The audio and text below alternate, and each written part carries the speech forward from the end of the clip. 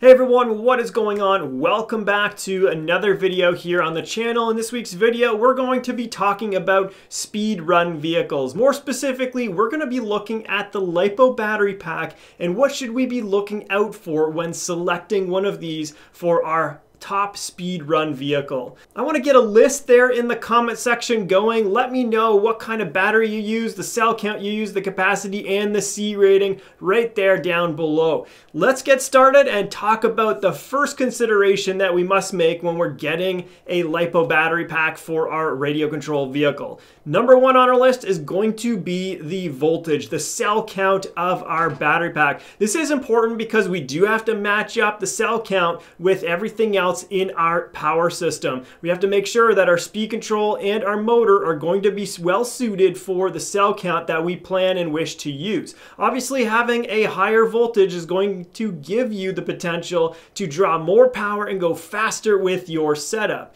Typically, guys are running between 4 and 8S. However, you can go outside of this range too, depending on what you're trying to achieve. Now, typically in speed run vehicles, there are two bays where you can place batteries inside of your vehicle. Now, my suggestion is if you do plan on only using one bay, because you have to remove the other bay, such as in the Limitless V1 when you do the motor side swap, this way, if you're only going to have one bay, my recommendation is to use only one battery pack and not have multiple battery packs placed in series. Getting rid of that series wiring harness is just going to give you a drop in resistance through the wiring that you can now eliminate. Not a big deal, but if you have the opportunity, it's well worth it. Another consideration is that most people run two battery packs in the two different bays within their radio control vehicle, and typically they are doing this by running a battery that is 2S to 4S and placing that in series with the other battery pack to form a 4 to 8S LiPo battery. Whether you decide to do it that way or to take two battery packs and place them in parallel with one another, both options work. There is possibly a better choice between those two depending on what you're trying to do, especially if you're trying to maximize performance. We may get into this in another video, we'll see. Let's move on to the second item on our list that we have to select, and this comes down to the capacity of our battery pack. The capacity of our battery pack is actually quite important. Now, what is not important is how long we need to run our vehicles. Often enough, just having 2000 milliamp hour for most guys is going to be enough actual battery capacity to suit multiple different runs back to back. In fact, most guys probably want to just charge up to maximum voltage regardless of the capacity that they have on board and within their pack. Where we really get into the importance of capacity, it deals with the actual amount of power that we can pull out of that pack. We'll talk more about this right after we cover the C rating. This is number 3 on our list, and the third item that you want to pay attention to is the C rating. But I do have to warn you, this is a parameter that we have to be extremely careful about. And that is because companies are claiming some significant and what would otherwise be impressive numbers when it comes to the C rating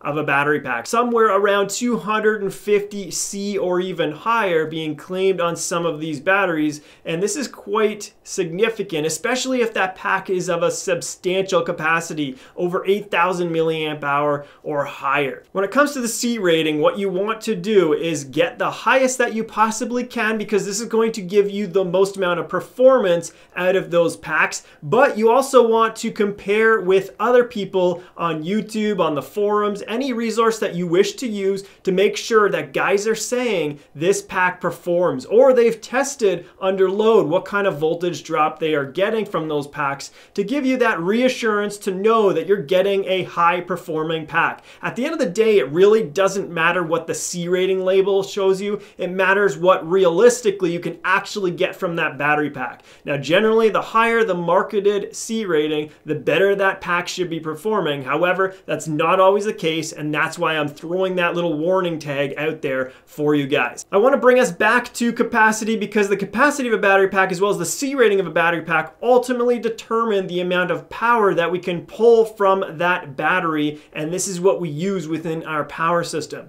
You take the capacity of the battery and you divide it by 1,000. We want to represent the capacity in amp hours, and when you multiply the amount of amp hours by the C rating. This is the maximum continuous amount of current that we can pull from our pack. Here's a quick example that we'll do. If you take a 5 amp hour battery pack that would otherwise be a 5,000 milliamp hour battery, and you have a pack that is of 10C, you take the 10C, you multiply it by the 5, and you're going to get 50 amps of maximum continuous discharge from this particular battery pack. Now, if the C rating was 20, you would take 20 and multiply it by 5, and you'd get 100 for the maximum amount of current in amps that you can discharge from that battery pack. The same side of the equation, if you had a 10C battery and you had 10,000 milliamp hour available to you, you would take those two values, you'd multiply them together, and you would end up getting 100 amps continuous. Now, when you take batteries and you start to put them in parallel with each other, the C rating of the battery is a constant and does not change. You're going to get more power out of that pack as an overall system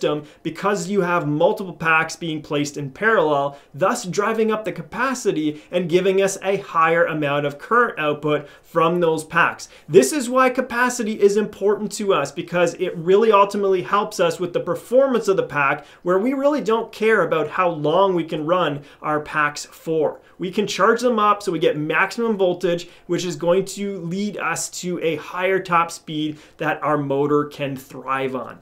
Now, the final thing that we have to pay attention to is the size and the shape of the battery. We have to fit our battery packs in the bays that are allocated for those packs within our radio controlled vehicle. And this is where things start to get a little bit more complicated and complex. We're trying to maximize the amount of capacity, the C rating, as well as the cell count, and all of these things are going to increase the physical size of these packs. And as long as they get bigger, we're going to run into some limitations here. So ideally, what you want to do is make sure that you're measuring the battery bay that you have available and making certain that your physical pack can fit in that space so that you can actually use it for your top speed runs. Now, a point that I want to make here that is not important for most speed run guys is the weight of that battery pack. Weight typically doesn't really matter so much for us because we have a ton of power that we're able to throw down at the wheels of our car and get that car up to top speed. And on the flip side, weight is actually part of what helps us get performance.